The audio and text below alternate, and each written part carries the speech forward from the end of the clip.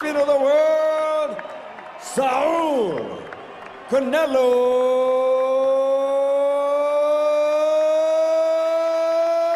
Alvarez.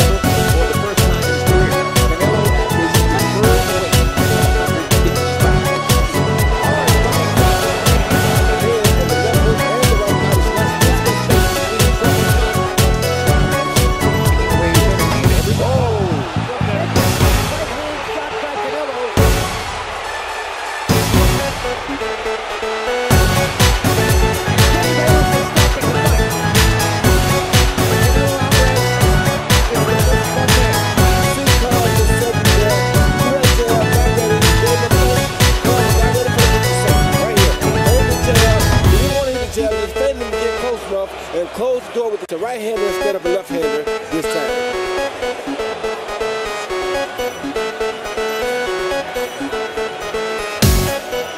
Your winner by KO victory and stoppage 96-94, 96-94, and 95-95. Canelo would have won this fight. It would have been a majority decision if you would have stopped it then. Of course it wasn't, but it was that close, Sergio.